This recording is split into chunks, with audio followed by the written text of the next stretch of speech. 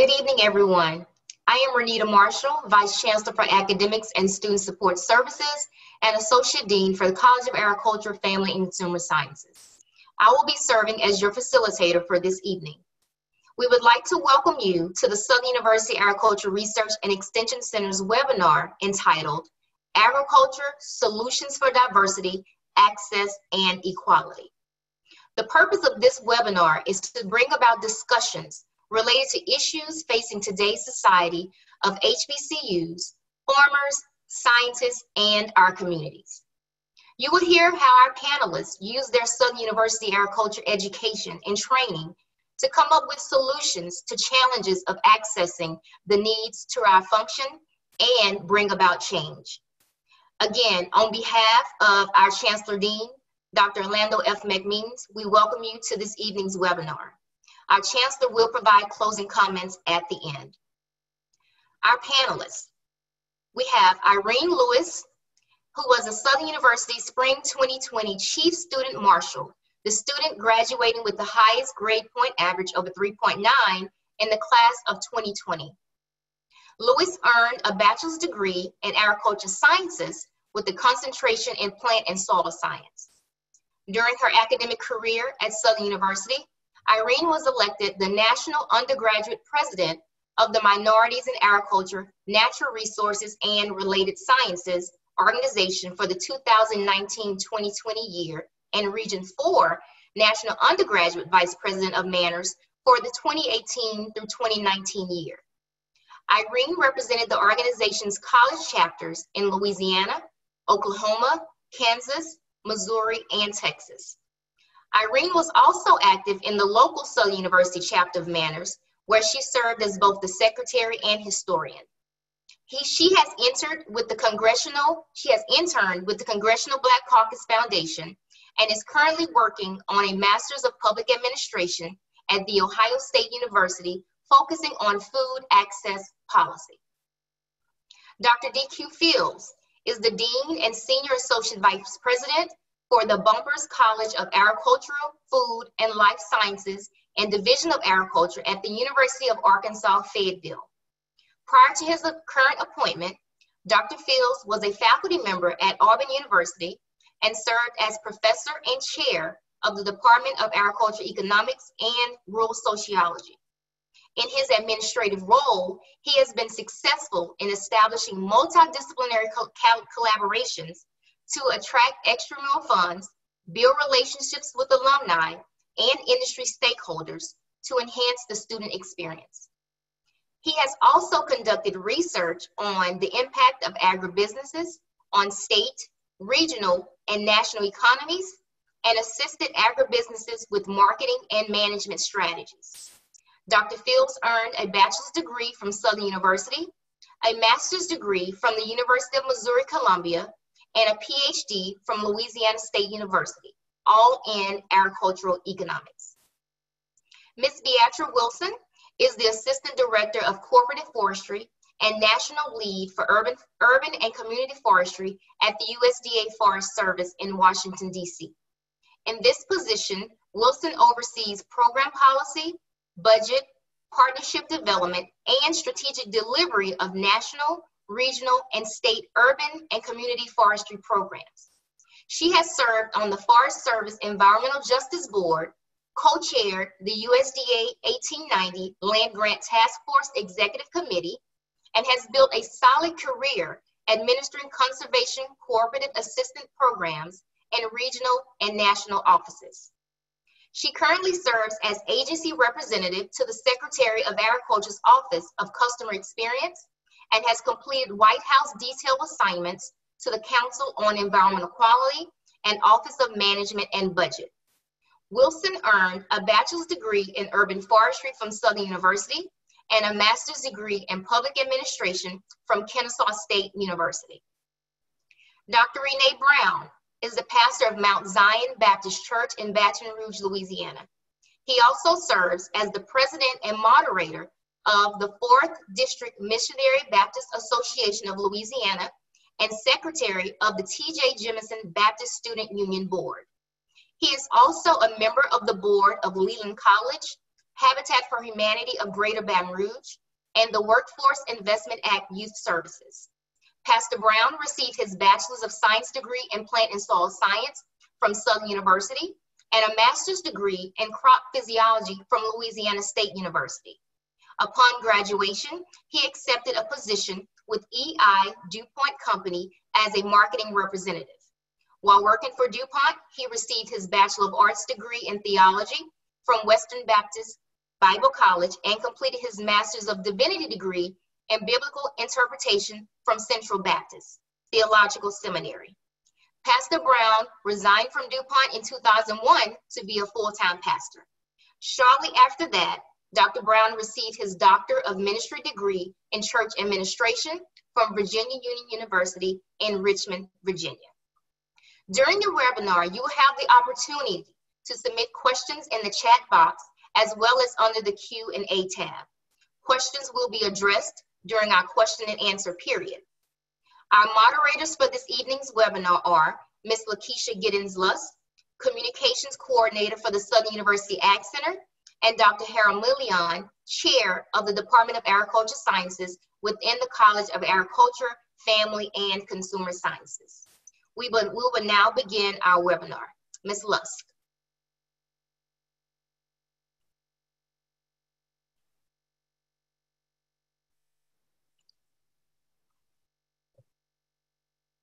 You're on mute, Ms. Lusk. You're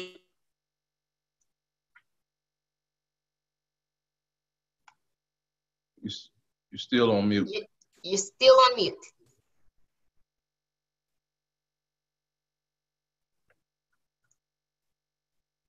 Good evening, everyone. This first question goes to Dr. Fields. Isolation is often a serious concern of students leaving HBCUs to attend PWIs.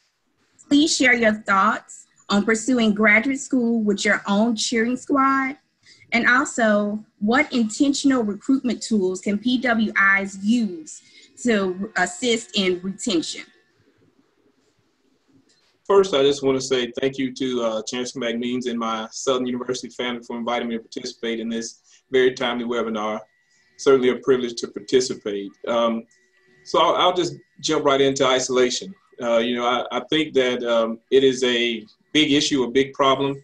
I'll say if you want to fall victim to the predator that I will call college failure, let yourself get isolated. The main goal of a predator is to separate its prey from the pack because they know that they are weaker and more vulnerable alone. And I think that all of us can say that we would not be successful if we tried to do graduate school alone.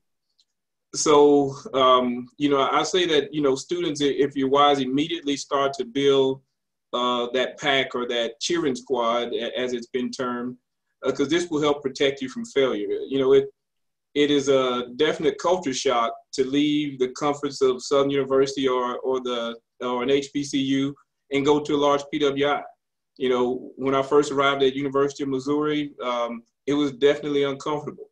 One of the most important things to learn while an undergraduate, though, is how to network.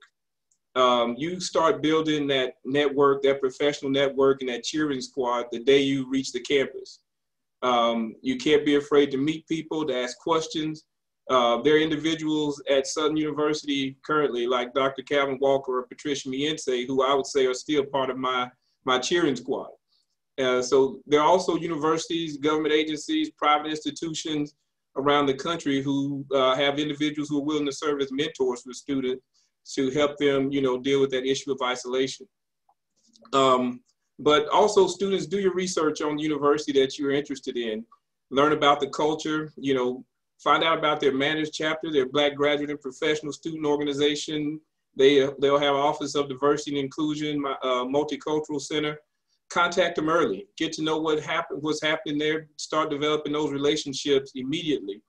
There may not be a lot of students in your individual department, but I'm sure that there are individuals on campus that you can relate to. And also, don't be afraid to get out of your comfort zone and meet people who are not like you. I think that is one of the most important things about, getting out into that different environment, learning what is out there other than you and learning more about other cultures. And in terms of intentional recruitment, I think that it's critical that PWIs do reach out and try to be intentional about recruiting students. I'll say I've been here almost 2 years, and I have my first Southern University master's student who just started in ag business here at University of Arkansas. So really excited to do that, and that's from some intentional recruitment.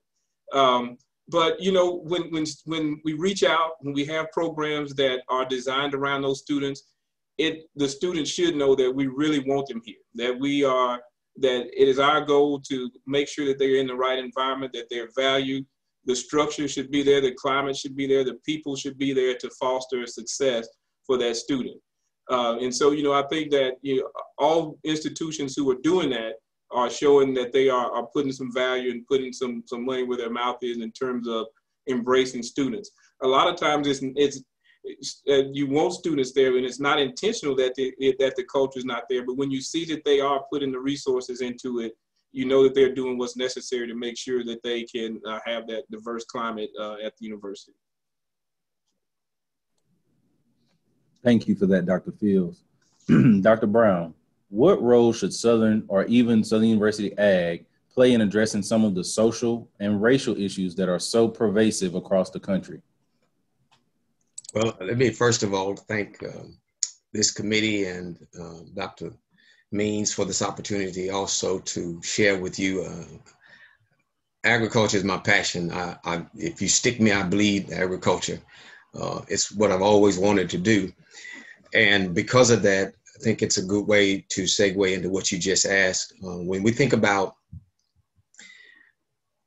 Southern University, and especially when I came through in the 80s, we had a group of people there that made sure that the students were well-rounded and they were ready for what they were getting into.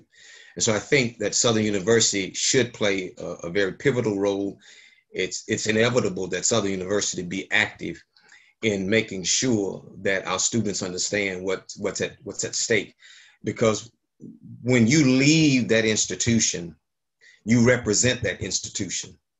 And those students need to recognize that you're not just going as a person of color, you're actually going as a representative of that institution. And so I feel strongly that you have to separate Southern University from the ag system.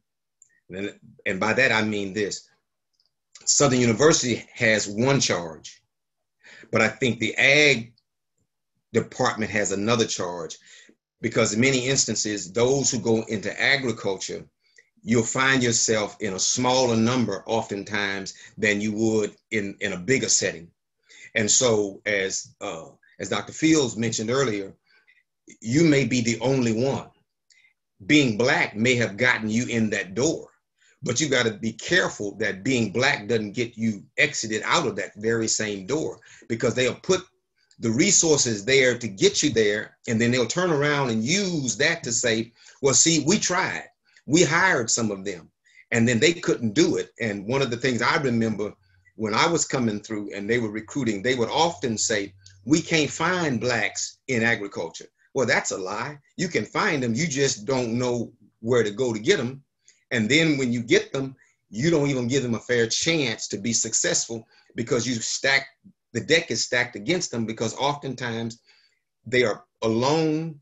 They don't understand the culture. They don't understand the system. And then they get into the culture and the system, and then you're trying to tell them how you want them to function, and they can't necessarily function the way you want them to function. So I think Southern University has to take a strong position in making sure that our students are educated in a way that they know what they're getting into, especially when we talk about racism, because that system has been here for over 400 years. It's not going to go anywhere. And if you use that as a crutch, it's not going to help you get anywhere. So Southern University has to be out front. But I think when you look at it from the system perspective, that's one thing you got to think about educationally. But then when you start thinking about the college, you got to look at that from another perspective, because most of the time in the agriculture setting, the African American is in an environment where they are the only one. And if I would not have had the right teachers telling me, listen, you're going to go and this is how this is going to be, and you need to be mindful, because sometimes they'll say they want you, but they don't want you. And let me just give you a short example to prove that. I was highly recruited by LSU. Dr. Bobby Fields was instrumental in that, but at the same time, going to LSU was not a place, they didn't want me there coming from Southern University. There's something about Southern University and LSU, it's a natural, I call it a natural hatred. So when you say LSU, I generally say love Southern University, because again, it's something that's there, and they can't stand to have a person from Southern University come there and succeed, and then especially one of color, and then one that they're paying more money than they're paying any other grad assistant. So then my problems came from the faculty and staff that didn't want me there. But because I had people back at Southern University that I could go back to and talk to, and they helped me navigate the system, that's what the ag department, ag school has to be able to do. Don't just send those students out, but educate those students about where they're going and help them to understand where they're going. They're not representing themselves, they're representing the Southern University. Thank you for that, Dr. Brown. That actually kind of segues into our next question, which is for Ms. Wilson. Please describe a racial or inequity issue you faced and explain how you address that issue. Thank you, Ms. Lusk. Let me join my panel members in thanking Chancellor Brown and my Southern University family as well for this invitation to join you for this conversation tonight. The question you ask is very good, and a lot of it was covered by Dr. Brown, to be honest with you. But I will tell you personally, I am a Black woman in forestry. Urban forestry is my field, but when you ask the question around racial inequity, I think just the profession in general, you know, my agency at U.S. Forest Service, Black females, Black women are less than 5% of the workforce. And so on any given day, and I have 19 years of career experience, there is always a shock factor when I walk into the room. So I think I'd like to address it from their opportunities depending on, you know, these agricultural fields we go into. It's like Dr. Brown said, many times you'll be the only one. And I've been the only one out in the field, which means out in the woods.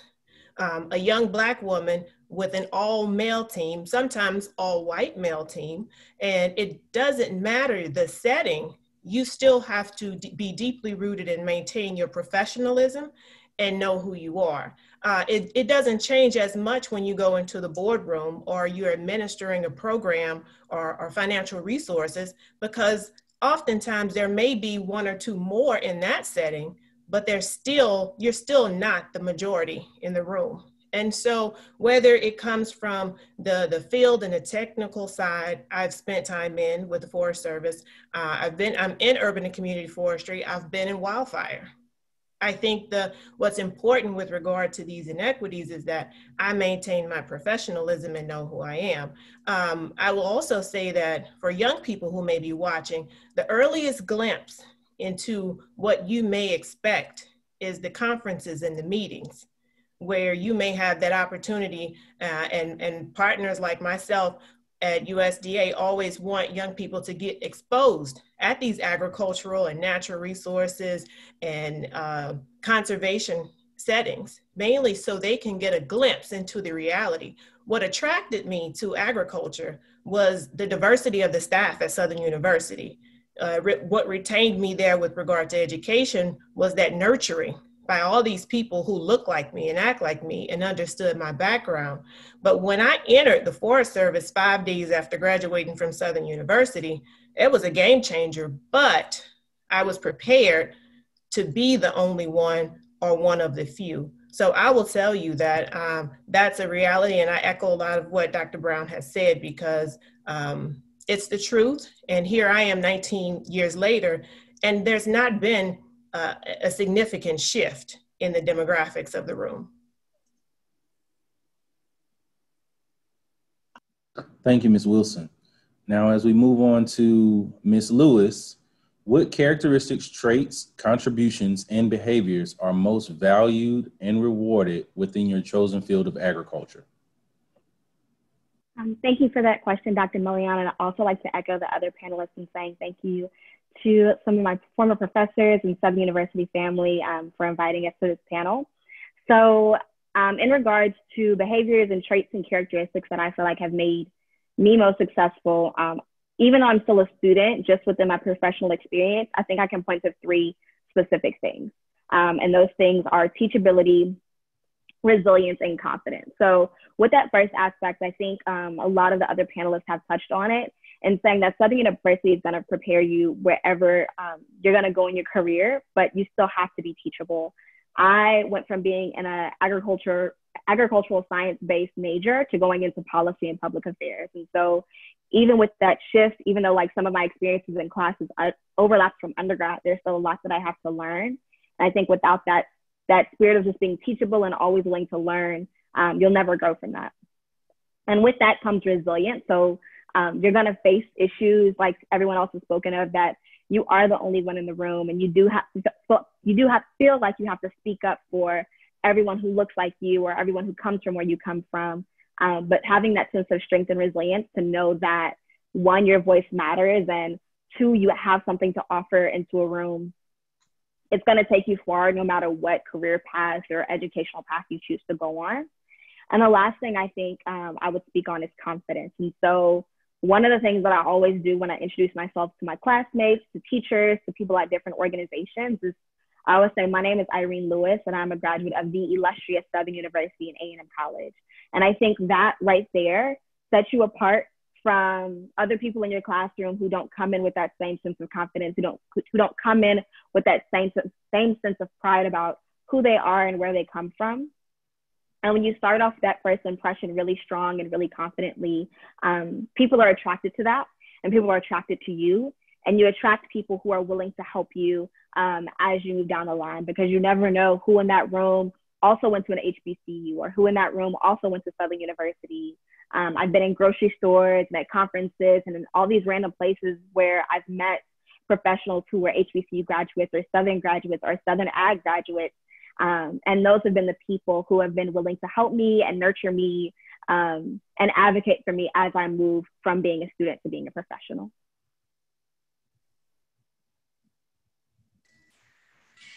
Thank you, Ms. Lewis. This next question is coming from our chat box, and I will direct it to Dr. Fields. Has anyone ever made an assumption about you based on your race or physical attributes? Certainly. So, yeah, yeah. So it's interesting. That's an interesting question. So I will kind of give an experience I had coming into the interview process at Auburn University. So I left LSU and went for my interview. And as soon as I got off the elevator, the guy who met me asked, he said, well, man, you look more like a football player than an ag economist. And so my response to him was, so what does an ag economist look like? And so it kind of started this trend where I met with like 4 or 5 people. And before I did my seminar, about 4 or 5 people indicated, you look more like a football player than an ag economist, or man, you like you're here to play football, something to that of that nature.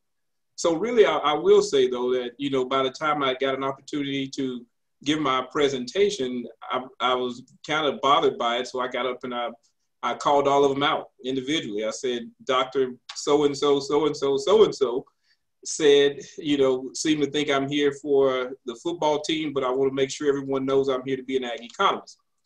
But what happened from that is the person who met me at the elevator really was kind of taken aback by the comment, and he came back to me. And he said, look, I apologize for that. He said, I didn't realize how offensive that sounded until you brought it up in the seminar. And so it was one of those teachable moments. And this person actually became probably my biggest mentor at Auburn University, because it was really ignorance. It was cultural ignorance that he was dealing with. So he said if someone told him he looked like a football player, he would have been flattered. but so often people reduce you to what they think you can be and don't give you the credit for who you really are. And so it's even, being dean at a PWI, first thing it's no big deal, but first thing someone says, you say, I'm University of Arkansas. If you're at a big meeting, they'll say Pine Bluff. And then if I say Fayetteville, then they have this look of shock on their face. And, given they're only two Black in the country, I can, can understand why. But, they want to have this discussion then. And then you have to give the resume rundown of where you went, how you got there, why you qualified, to the point a lot of times I hate to tell people I'm the dean at University of Arkansas Fayetteville, because I know I got to explain why and how I got there. But yeah, so that happens pretty frequently. Thank you. And let's go back to Dr. Brown. Do you think it's ethical to change people because you think their characteristics are different or somehow less superior to yours? If so, what situation do you feel this is justified? Well, first of all, we have to ask the question, who says it's unethical? Because oftentimes what a person of color may find to be unethical, white people don't find it unethical. And many times my experience has been that most people operate from what I call situational ethics. So depending on the situation, you'll see certain ethical type behavior. But then the other thing is, what is ethical? What does that really mean? And that suggests being consistent with some agreed principles about correct moral conduct. And a lot of times, some of the activity that we see, it may not be illegal, but it certainly isn't ethical. Slavery wasn't ethical. Putting your neck on a handcuffed Black man for 8 minutes and 46 seconds or 7 minutes and 46 seconds, now that they are debating that issue, that's not ethical either. But dead is dead. And so when you start looking at who's defining what's ethical and what's not ethical, you could talk all day and you could go on and on and on. But it's never ethical to look at a person and judge the person based on what you see and then make a determination about them just because you think that they ought to be this particular way or they ought to fit this particular stereotype. And that's never good. So when you start looking at it and thinking about it, I always try to come from the vantage point of who's actually asking that question. And I'd also add to and say this. I remember going into Delaware and I thought racism really was down south. But I went to Delaware and my first day on the job, going in the bank to open up a bank account, a brother in a suit. And they said, did I rob the bank? They made a determination just because I was Black and I showed up at the bank. Same thing when I went to DuPont, the same day, the first day on the job, I went to go in the building and they wouldn't even let me in the building because they didn't think I was supposed to be in the building. That's never ethical. That's never ethical, but people will do it and they'll hide behind whatever reason. But the reality of it is, it's never right. It's never ethical. I don't care who's done it before, that doesn't make it right. And we should be cognizant of that when we make those kind of judgment calls.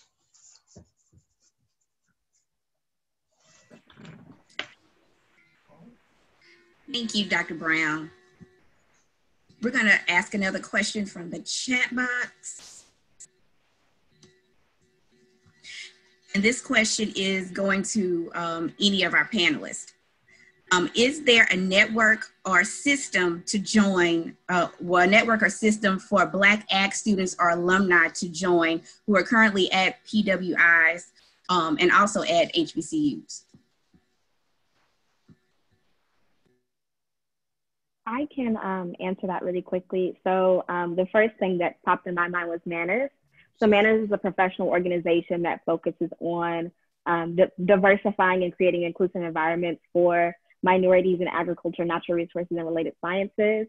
And so as a graduate student, I was, like Dr. Marshall mentioned earlier, I was extremely active in manners in undergrad, both nationally and at Southern University. And that is where I met most of my mentors, I think, as I was in college. And then as I'm transitioning into graduate school and as a professional, it's still a network that I tap into. So you can look up more about manners at www.mannrs.org to kind of get connected with chapters that are in your local area, or just reach out to people who can answer more of your questions. But it's a great opportunity. I think a lot of the panelists who are here, Dr. McMeans was a former president of Manners nationally. And so I think it's a great organization to not only connect with Black students, but other students of color and other minority groups, because at the end of the day, we all share very similar experiences being in agriculture.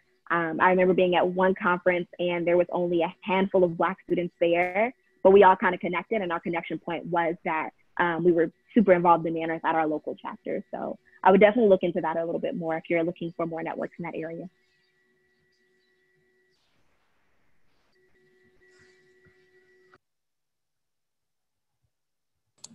Would any other of our panelists like to tag along on Ms. Lewis's comments? Dr. Melian, I can add to that because I was a member of Manners and still a fond supporter of Manners in my professional career.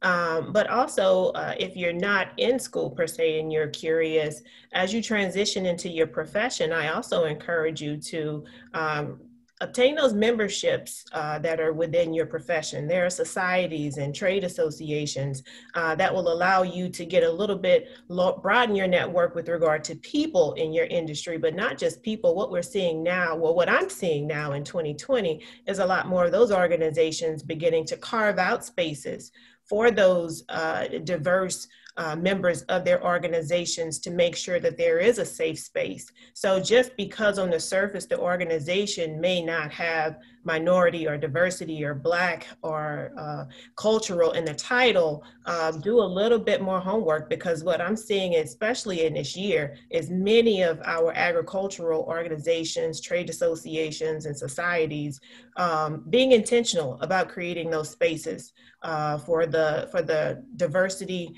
to be more inclusive and to resolve some of these issues around belonging. Thank you. And let's go back to the chat for a quick moment. And I will ask this to the panelists. Anyone can answer.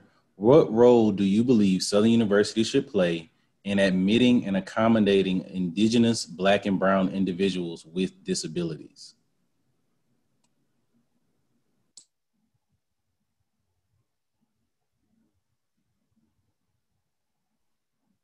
I can kind of touch on that a little bit. So I think the first thing is, one of the things that I talk to, especially Black students about, is understanding that even though we're considered minorities ourselves, it's important that we address our own specific privileges. So even though I experienced discrimination as a Black woman, I'm also an able-bodied person, and physically all environments are pretty much accommodating to me as an able-bodied individual. So I think that's the first thing, is kind of addressing some of those privileges. I think the other thing, and we talk about this when we talk about companies diversifying their staff, but a lot of times we just think about it in terms of like race and ethnicity. So as long as we have a racially diverse staff, then we're doing great when it comes to diversity, equity, and inclusion. But there are tons of definitions for diversity, and there's tons of definitions for minorities. And I think we have to continue to have conversations about what identities are left out of the room. And so just like you mentioned, Indigenous voices are oftentimes left out of the room. The voices of disabled individuals are oftentimes left out of the room. Being a veteran is an identity that affects people both mentally and their family settings, economically and socially. And sometimes those voices aren't heard. And so we don't have those voices heard. Decisions that are made can't be made in a equitable and inclusive way. So I think even within minoritized institutions, we still have to do the work of understanding our privilege and understanding our identities and asking, okay, who isn't at this table and who needs to be at this table so that we can create a more inclusive environment for everyone.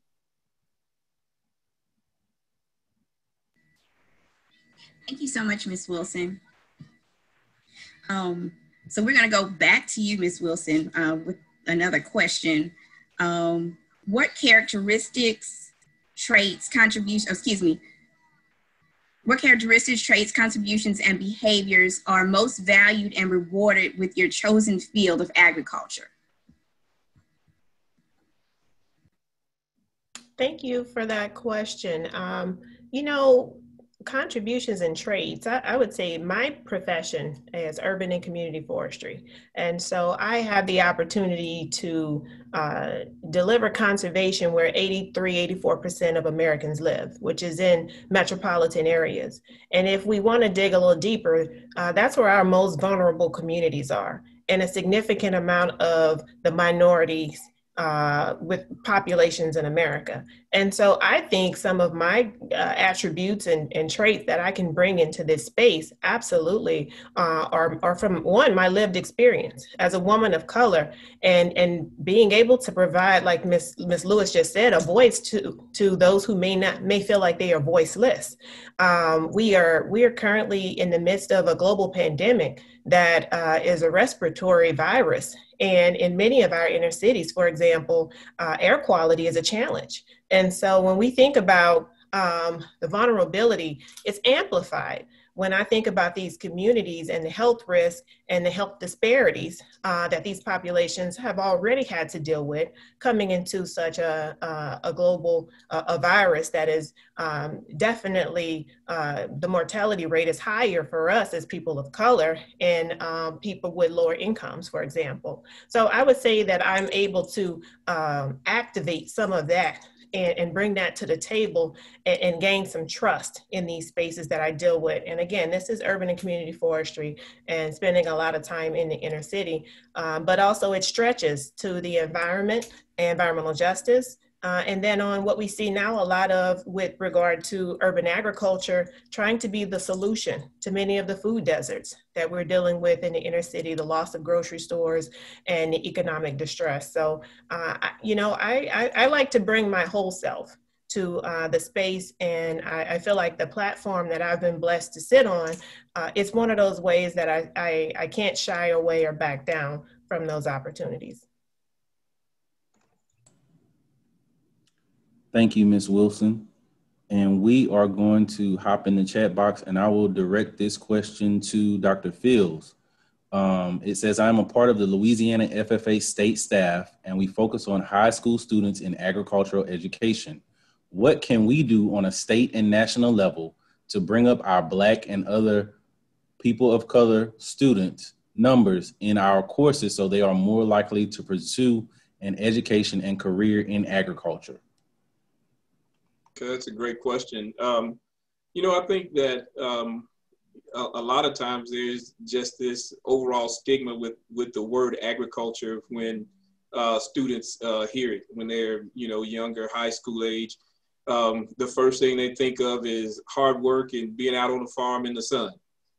And I think that, and sometimes I think the issue is the messaging that we actually have. So I think that it's important that our ag teachers, who are typically our first touch with those students to expose them to agriculture, that they are equipped with the material necessary to educate students about the plethora of careers that are available, or the career options that students have.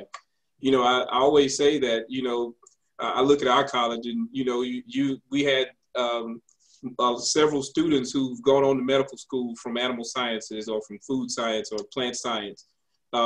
We have students who are remaining in agriculture, but things like a food epidemiologist. So students don't understand the science that, you know, is involved in agriculture, and that, you know, they can be a scientist and still be involved in the food industry, or understand the breadth of companies that are Fortune 500 companies that feed the world. And so I think that, if anything, you know, trying to make sure that students know what options there are out there, understanding the career choices that they have, and understanding that I think it's good for them to understand that they are needed in this area. Because, you know, I think companies are actually doing better than universities in recruiting students of color. And so I'll say it here, we need students of color. We need diversity. I think a diverse community is a healthy community, and the more diverse we get, the healthier our overall organization will be. So just kind of exposing them is the thing I would say is the most important. If I can piggyback on what Dr. Fields said, FFA, when I came through, Blacks were not allowed to be a part of FFA. That was in '83, okay? And so in many instances, the ag instructors were white. And so many times, as Dr. Fields said, the definition of agriculture is not right in the eyes of many of our Black students. But then when you have an institution like FFA that does not really open itself or lend itself to people of color, and or they don't even deal with some of the atrocities that they have caused in the past, it also will make our students shy away from it. So I think you do need to deal with the history, but I also think you're going to have to deal with the fact that you have to redefine the definition for many of our young Blacks and help them to understand that agriculture is a great field of study. As Dr. Fields said, that you can go into a lot of different areas and you're going to have a great job when you get out. And in many instances, you may never go into a forest. You may never go into a field. You could be in an office in a suit all the time. So I think we just have to retrain our young people to think it's not that thing that we're accustomed to called slavery. It's something more now that has a lot of opportunities, and we just don't get those opportunities for different reasons. Thank you, Drs. Fields and Brown, for that question, for that answer. Now we're going to go to Ms. Irene Lewis. Ms. Lewis, how did your experience at Southern University prepare you professionally? Thank you for that question. So I think I kind of touched on it a little bit earlier, but and I feel like most HBCU graduates and Southern graduates will say the same thing, but really the community that nurtures you and helps you to grow as you're an undergraduate student. I've told people this before, but between those ages of 18 and 22 to 24, 25, however long you're in college, there's a lot of personal growth that goes on. You're transitioning into adulthood and you're trying to figure out who you are as a person. And I feel like for me, being at Southern University, being surrounded by a ton of Black women who came from where I came from, have gone through the same programs that I've gone through and have gone on to be successful, was really inspiring to me. And it never once in my mind did I feel like as a Black woman, I won't be able to achieve within this space, because I've seen so many people who have done it. And if I'm trying to enter into a space where I haven't seen Black women who've done it, I have Black women around me who are cheering me on. So, I mean, I had mentors like Dr. Marshall and Dr. Snowden and Ms. Beatra who have been there since, some of them since I was in high school, to constantly cheer me on into this space. So I think that has allowed me the confidence to know that whatever path I choose to take, whether it be in agriculture, whether it be in policy, or whether it be in something completely different, that I'm completely capable of it. And even to that point, I'm taking an economics class right now, and I was telling Dr. Marshall and Dr. Melian, like, if they see Dr. Niente, please let her know that I thank her dearly, because the foundation that she gave me with econ at Southern, when I say, like, I am looking at my notes from, sophomore, junior year when I took her, and those are the things that are keeping me in my economics class in graduate school at this, R1 institution with 60,000 students.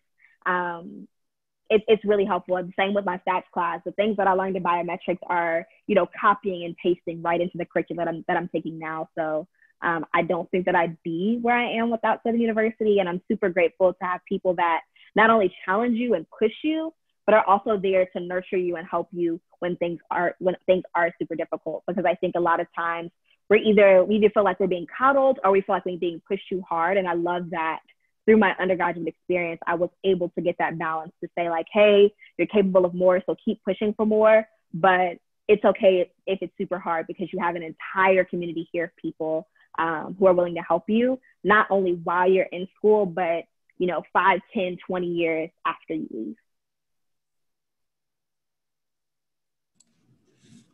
Thank you, Ms. Lewis. And now we're going to move back to Ms. Wilson.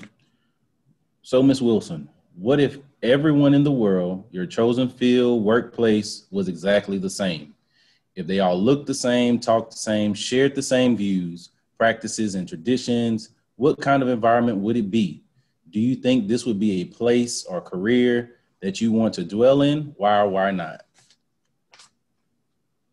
You know, Dr. Melion, I would start with saying something as simple as what Dr. Fields said. Our diversity is our strength. And so the scientist, the biologist in me knows that the healthiest for us requires some diversity to maintain that health. And the same goes with regard to our communities. The healthiest, happiest communities we see, and most sustainable communities, you will see those diverse attributes within those communities. And so although the question definitely feels like a storybook, the reality is we are such a diverse nation, and it's an opportunity for us to really spend more time embracing the diversity that's around us. I think that as we think about agricultural careers, I want to also think towards what Dr. Brown shared and the perception of agriculture. And I know what my perception was almost 20 years ago. And there isn't a whole lot of change, but what we can do is provide that diverse representation and stay in the forefront in front of the next generation so they see that we are here and they see that they can be us. I am extremely proud to be on this platform with Ms. Lewis because I have watched her through her days at Southern University. And so I think about how we are, what I want to be part of, one voice, one color, one, just a singular. I don't think so, because what I know is diversity. And although there are some parts of the spectrum with regard to diversity who might have a harder time than others do, I think that is also, it leaves an opportunity for that dominant culture to find out ways to mend those fences and to be more inclusive. So thank you for the question, but I think I probably went a little off path with how I answered it, but I really want to amplify and embrace diversity and really get away from that thought process that we could be we should just be one, all the same. Thank you, Ms. Wilson. We will now go to Dr. Fields. Dr. Fields, what is diversity and inclusion at a PWI? What is it? Wow, that's a big question. Every PWI is very different, I'll say. So it's difficult to put that into just one answer. I'll say that, all the institutions that I'm aware of have someone designated to work on issues of diversity, equity, and inclusion. Now, it functions a whole lot better at some universities than others. And in best cases, universities are intentional in their efforts.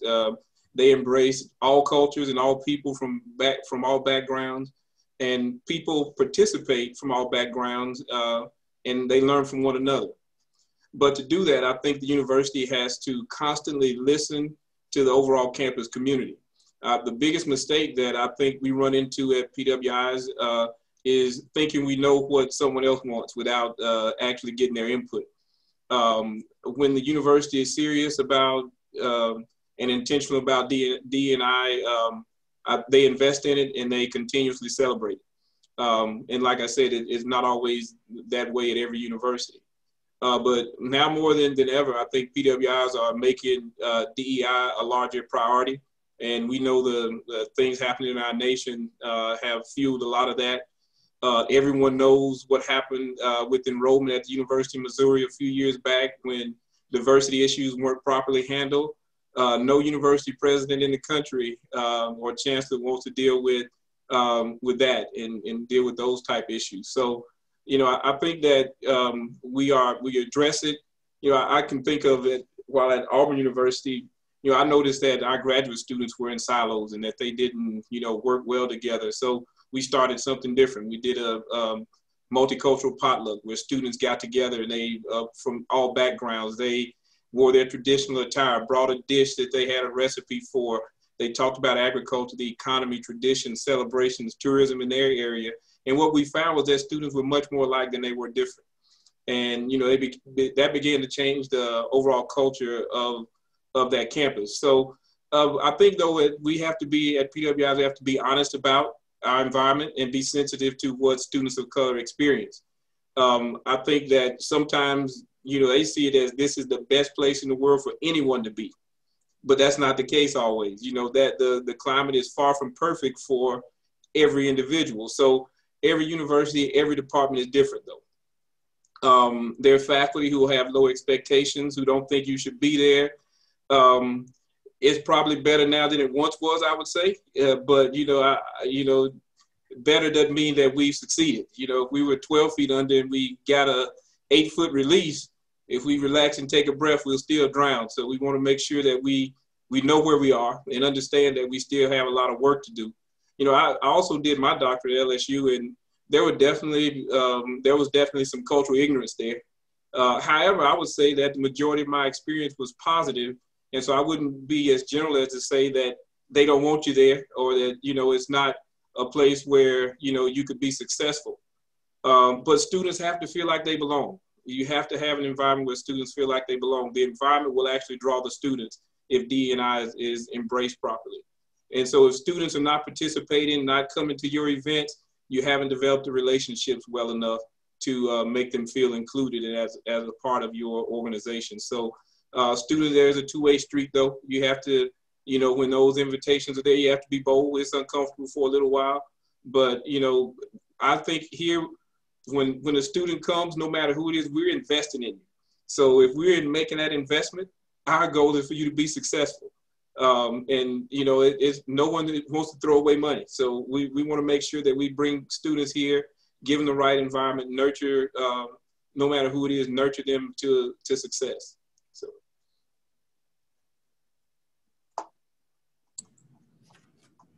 Okay. Thank you, Dr. Fields. And now we will move to Dr. Brown.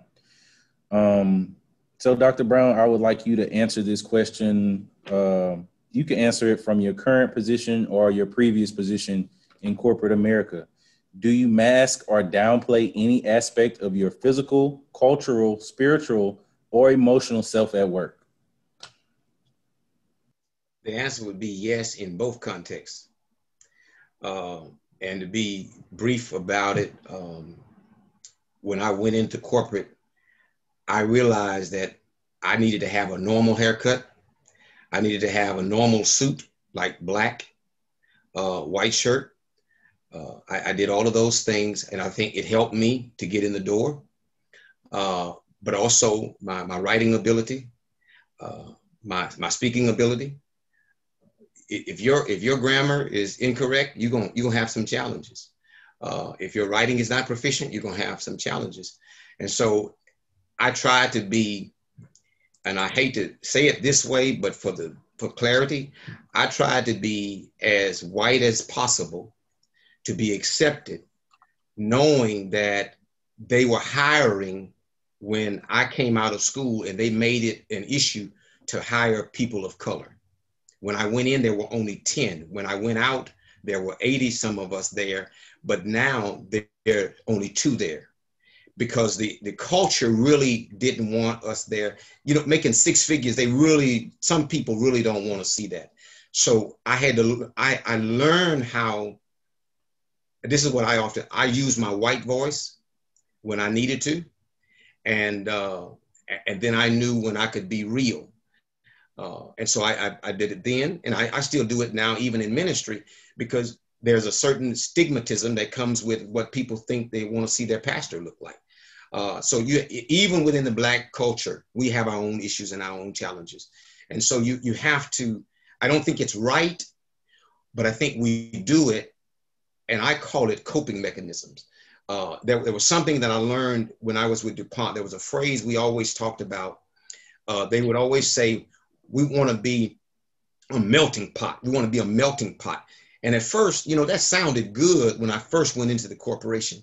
But then after a while, I started thinking about, that's not a good term, because what you're doing, you're utilizing heat to make everything homogeneous, and that's not necessarily good.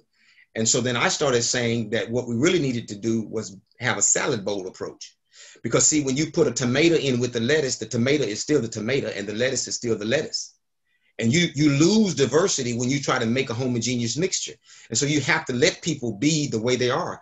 And so I'm glad to be able to see our sisters wear their hair the way they want to now, but they couldn't have done that when I was in corporate. Or we couldn't wear hair on our faces, but you can now. So I did it to get to where I am. And I would tell anybody, you do what you need to do to take care of your family, as long as it's legal. And then you deal with your personal issues as you grow and as you mature, because all of us have to go through phases where we figure out, wait a minute, there is a better way to do this. And sometimes power to the people will get you fired. Black Lives Matter get you fired. Thank you, Dr. Brown. This next question is coming from our chat.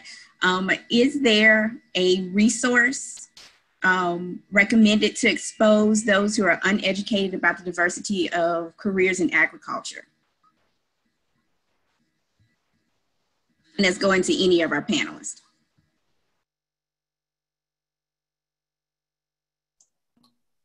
I can take that, Ms. Lusk. When it comes to resource, I do think that manners, minorities in agriculture and natural resources related sciences is a good source if you are in college. If you are in grade school, for example, and considering agriculture or science, technology, engineering, mathematics related fields, I think that there's an opportunity for us to look as close to home, similar to how I did. There are the Southern University Agricultural Center is an excellent resource. If you go to the website, and hopefully we can put it up or at least share it out in the chat. But one of the things I would say is it gives an opportunity for you to not only learn more about the field, but have a personal contact with professionals, extension agents, and also students who are pursuing that education. And that's, if you don't see in the chat, it's www.suagcenter, SUAGCENTER. I got my start in agriculture in 4-H. At a more local level. I'm from Oakdale, Louisiana, and I started 4-H in the 4th grade, and it carried me all the way through high school and as I transitioned into Southern University. So I think, I'm not sure what level the person is on with regard to who put the question in, but there are resources available. 4-H is one that may be happening right in their local parish or county if you're not in Louisiana and viewing. But if you are more considering in the age of college, high school, sophomore, junior, senior, there's the Southern University Agricultural Center is a great resource. And consider some of those, you'll learn about some of the educational programs they offer as well, whether they're during the school year or during the summer. So I'd like to offer that just in case they may not be in college and pursuing manners, but definitely on a more grade school level.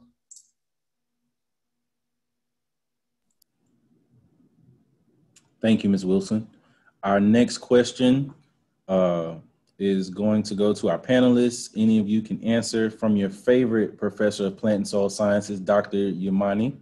As successful professionals and products of Southern University and Agricultural and Mechanical College, what advice do you have to our current students to be competitive and successful like you are?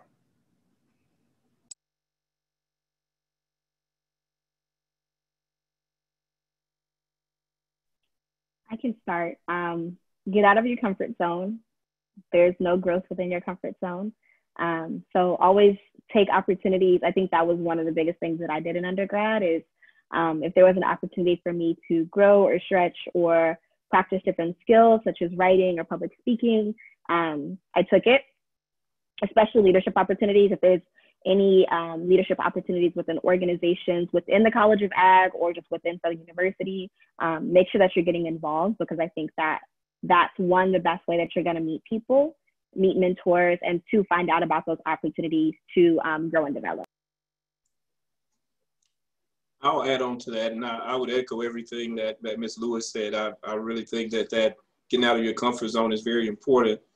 The other thing is, do not take the path of least resistance. I think a lot of times students are looking for how they can get out the fastest.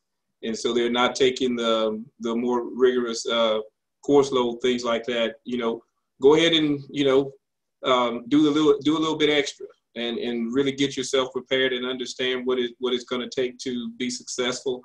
And Ms. Lewis said this earlier also, have some confidence. I think that's one of the big things that shows through when you're meeting a student. You're going to know how confident they are in their abilities, and know that Southern University has prepared you, and believe in yourself, and go boldly. Don't be apologetic about where you came from. You probably were exposed to some of the greatest teachers in the country right there at Southern University. So take advantage of the opportunity, but do it boldly. I would just simply say, stay green and grow. Stay green and grow.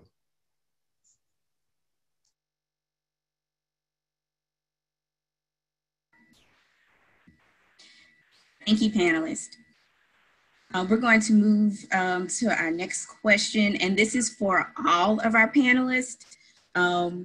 So what advice would you give the leadership at the Southern University Ag Center on how to better prepare students for the world they will enter into post-graduation?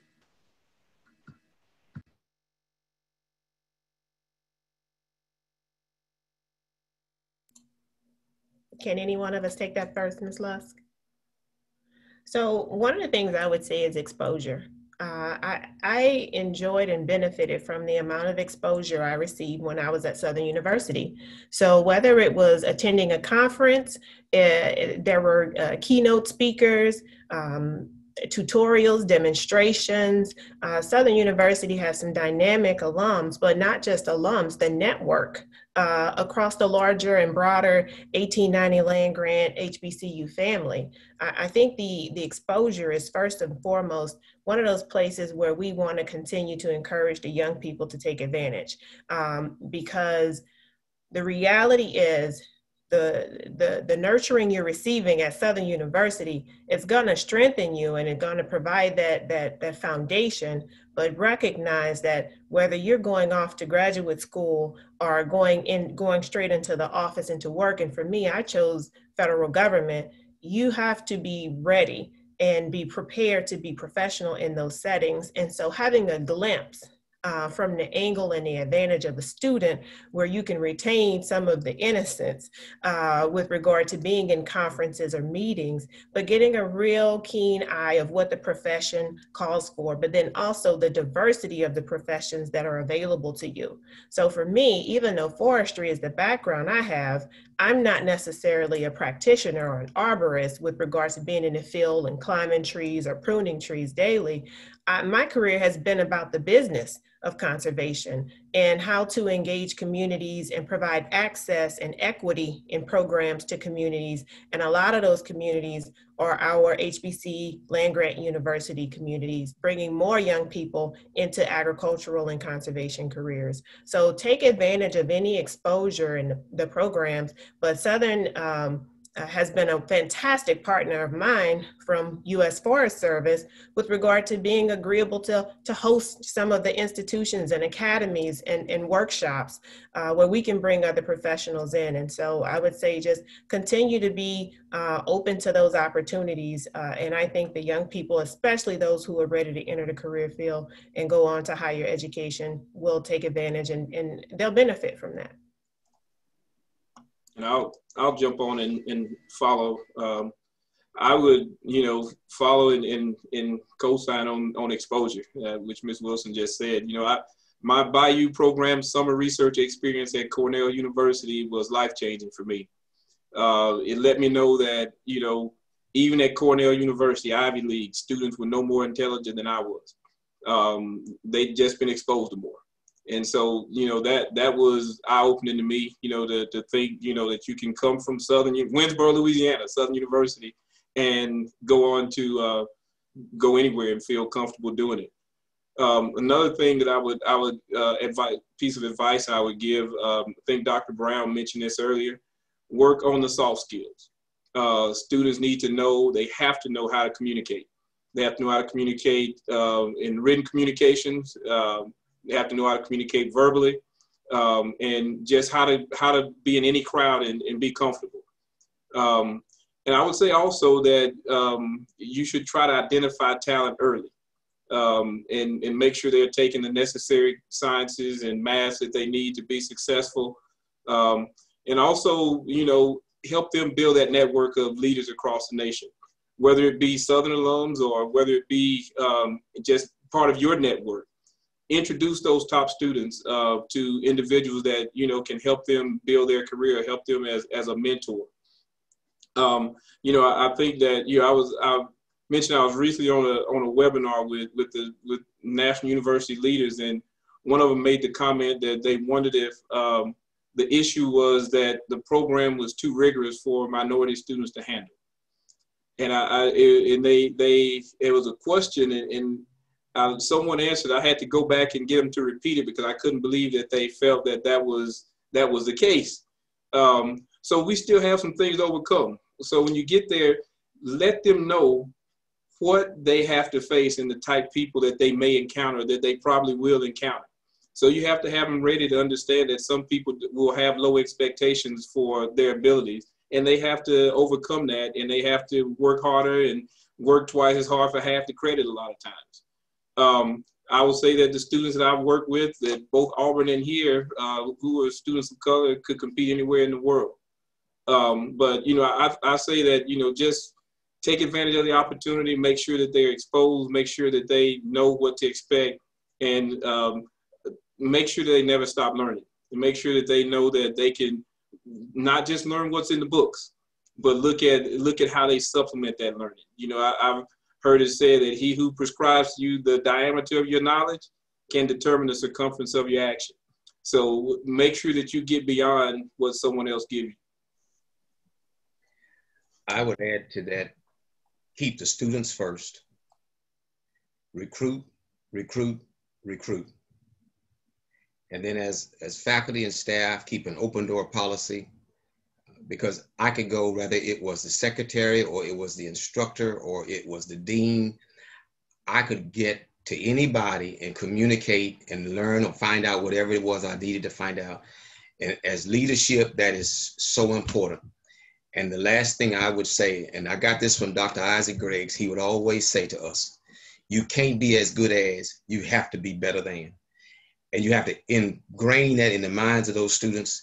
You have to keep telling them, because as others have already said, some of the greatest people have come out of the ag department at Southern University, and we could all hold up against anybody at any Ivy League school. And we had nothing to hold our heads down for. I even remember when we went to soils competitions and we beat Texas A&M and Texas Tech and all of these other schools. But the reality is we had teachers that believed in us, and they kept telling us, you can't just be mediocre. You gotta be your best because you represent this institution. And if the faculty staff can't do that, then you can rest assured that the students won't have that confidence that they're gonna need when they go into those rooms and go into those interviews. They gotta be able to sell themselves.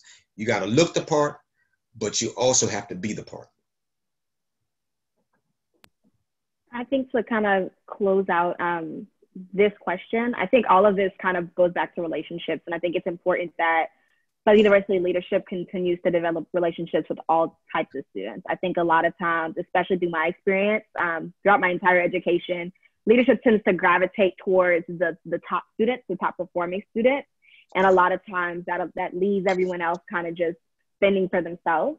So I think it's important that kind of like, I think Dr. Fields mentioned it, but identify all types of talents in students, not just those who are good in science, but figure out who's great at communicating, figure out who's really extroverted and loves connecting with people or loves speaking. But just really make sure that you are forming and nurturing very genuine and authentic relationships with all students.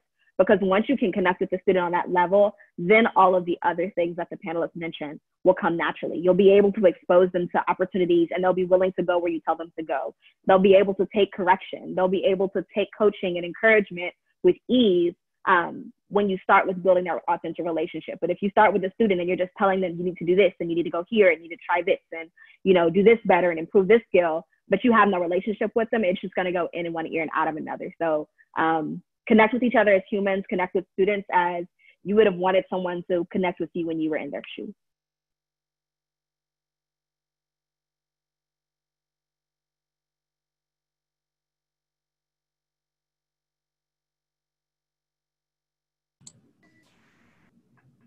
So now we will turn it over to Dr. McMeans.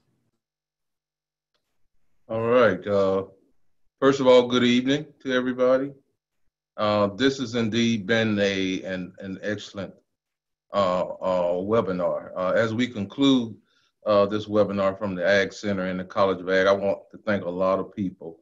But first, I want to thank Dr. Marshall, Renita Marshall, and Miss Lisa Williamson, because I had this idea of doing something different a few months back, and I just want to thank them for making it come through fruition, because the fact that there are students out here asking relevant questions, and there are other individuals asking questions that we will again answer later, I think it has already served its purpose. But let me first thank our esteemed Southern University and College of Agriculture alumni who served as panelists, Ms. Beatrice Wilson, Ms. Irene Lewis, Dr. Renee Brown, and Dr. DQ Fields. So when I was asking and discussing about who we should start with, I knew just my brief interactions.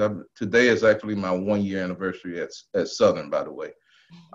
And I just thought about these individuals because of personal interactions, my affiliation with Manners, supporters of the urban forestry program, national leaders.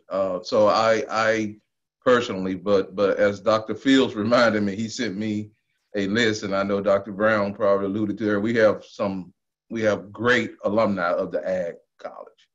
I mean, we have some great alumni. So I now have a list, and so we definitely will continue on in this type of endeavor. And I also want to thank them for taking time out of their busy schedules, starting at a graduate program and being an upper administrator in a federal agency and a dean at a PWI, and a minister that I know who has to leave to go and make sure a worship service starts in time. So I just appreciate all of you and your efforts, and to take time out of this, because I know how busy each of you are. Second, I want to thank the participants for first of all, for your time and attention, but also for asking good, relevant, and thought-provoking questions. If we did not get a chance to answer your question, like I just saw one as it relates to the hoop house, we will address that questioning and forward your information to the appropriate individual. Chris, if you can, please put my email information in the chat box. Also, I would like to thank those individuals who put together this webinar, which I know will not be our last. Doctors Marshall and Melion, Lisa, Chris, Lakeisha, thank you for the job you've done. Sanjay, Dexter, and DeAndre. I really appreciate all of your efforts in making this come to fruition. Our purpose for this webinar initially was, and the title Dr. Marshall helped to coin it, Solutions for Diversity, Access, and Equality, was to bring out discussions related to not only agriculture and societal issues, but those challenges facing HBCUs today, which are numerous. Also the challenges facing people of color, and what needs to happen to bring about change, and how can Southern University, more specifically the Southern University Ag Center and College of Ag, be a catalyst to bring about this change. It is clearly understood that 1.5 hours is not enough or sufficient time to have discussions on these important matters, at least not in a comprehensive manner. To that fact, we know that this is not the last webinar we will hold. We will definitely piggyback off of these. I will tell you that this webinar has enlightened me. I took notes. Thank you, Ms. Lewis. I think one of your points was very well made about making sure that we support all of our students. The top students are those students who have talents that may not be obvious initially, but to make sure that we want all of our students to get across that finish line. And so I thank you. So I wrote down a lot of notes, and I know Lisa did too. And so I will definitely make sure that we continue to have such webinars so we can have that information. And I also want to thank Doctors Brown and Fields. They took me back to the University of Illinois and the challenges I had when I started there as the only African American working on a PhD in plant and soil sciences. It brought back some stories, and I will have to tell you, they weren't the fondest of stories, and so we all, especially in the panelists stated this, we all are unique. We all are going into areas where we're not, at least our ethnic background and the color of our skin, we're not the prominent number of individuals representing our prospective programs or our fields. So we have those challenges. As Dr. Fields said earlier, I only know of him and another dean, African-American dean at a PWI. And if you think about Dean of Agriculture, you think about that, we definitely have a ways to go. So I've learned a lot. Thank you for sharing your experiences, panelists, and your struggles and your advice. In my opinion, all of us have a story to share. So we'll be reaching out to other alumni that will definitely be able to contribute to these discussions. So once again, thank you all for your participation in this webinar, and make sure you continue to take care during these challenging times of racial unrest, impacts of COVID-19, effects of recent hurricanes, and also our economic challenges. So now with that, I will say just have a wonderful rest of your evening. And now I will turn it back over to Dr. Marshall to close us out. Dr. Marshall. Okay, Ms. Lusk, I think she has one announcement before I give the final one. Yes, actually 2 announcements. The questions that we were unable to get to during this webinar, we will send out an email to everyone who registered with some answers by the end of this week. Continue to check your email. It will probably come from communications@suagcenter.com. And also, if you have any additional questions after we end tonight, please feel free to email those questions to communications@suagcenter.com. I did put that email address in the chat for you. Also, if you have not completed your 2020 census, please do so by September 30th. And if you have not registered to vote for the upcoming presidential election, we're encouraging you to register to vote and exercise your right. Thank you, Ms. Lusk. You actually handled one of my announcements. Thank you so much. This webinar was recorded, and it will be posted to the SU Ag Center's website for future viewing. And thank you all again, and have a great evening. Bye-bye.